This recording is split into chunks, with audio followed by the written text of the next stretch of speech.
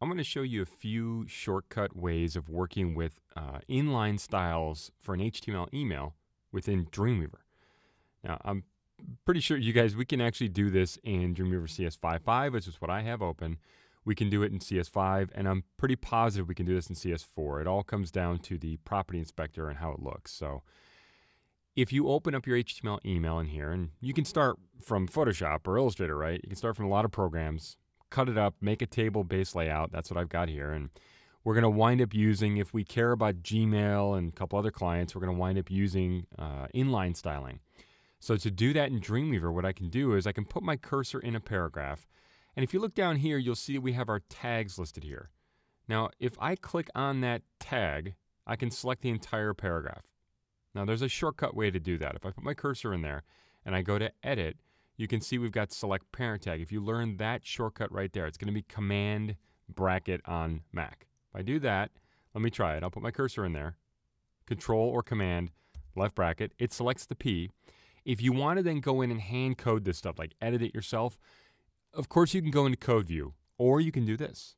Press Control-T on Windows, Command-T on Mac, and you get the Quick Tag Editor. Then I can, space, style, you get the code hinting, it helps you out, you can do your thing. Now that's great, okay? That's one way to do it. Another way is this. Let me actually delete that stuff. I'll put my cursor in there. It doesn't really matter, what I got going on. I'll select the paragraph again, the P tag. That's what we need to select, right? So that's where we put up most of our styling, you guys. We put it in the P tag to make it easy. So Control, left bracket, Command, right bracket, Command, left bracket on Mac as well. Select the P, like down here. Come down to the Property Inspector, and you'll see that we have the CSS button. This is what I'm talking about, different versions, you guys.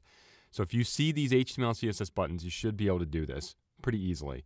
You can do it in other ways, other previous versions, but I'm not showing you that. So if you look right here, you're going to see Targeted Rule. You can choose New Inline Style. So I'll click on that. Any properties I set over here, like let's say I pick a font, you guys do what you want. Do bold, centering, size, 11 pixels, whatever you want. You do that. What it's going to do is it's going to put that styling in line. And to show you, the P is already selected. So if I hit Control-T on Windows, Command-T on Mac, I can see my quick tag and see the styling, and I can edit or add what I want. Now, another way to do this that's kind of cool is we can actually create what's called a snippet. And I found this to be kind of helpful. You guys, here's what I tend to do in short cases. If I only have like 3, 4, or 5 paragraphs, I'll open up the quick tag editor with Control-T or Command-T. I'll select the style stuff. I'll just copy it. I'll go to the next paragraph, put my cursor in it. I'll hit Control or Command, left bracket, Control-T on Windows, Command-T on Mac, and just paste, and there's my next paragraph.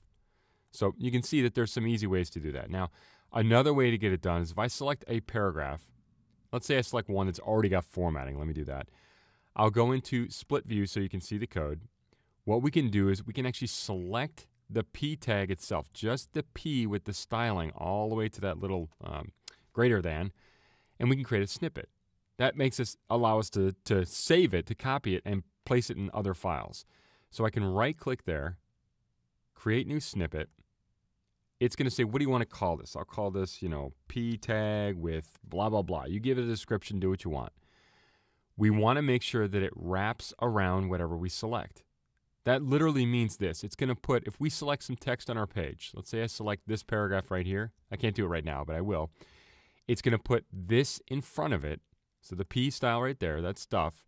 And then I want to have it put the closing P after it. So I'll do that, insert after. You can preview it in code or design, it doesn't really matter. Make sure it says wrap selection, not insert block, because that'll insert just the P. Click OK. Now, to see these, what I'm going to do is come under Window, and you will see that we have under here somewhere snippets. There we go. Snippets. If I take a look, you're going to see it creates a snippet for me, and it's called P tag. Now, if I select that text right there, I select it, come over here, you're going to see the P tag snippet. I can insert it by clicking Insert, and it'll put it in there. Hopefully you guys don't hear that wailing kid. Anyway, hopefully it's not mine. Okay, so you can see what it did. It put it out there. Now, the problem you're going to find, you guys, is it already has a paragraph in there, so it probably creates an extra return you just got to get rid of.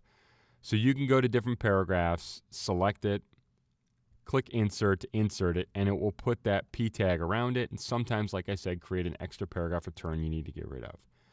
That is there forever, you guys, that snippet. You can use that in other HTML emails you're working on, all sorts of things. So anyway, this is just a few quick tips for working with HTML email and styling.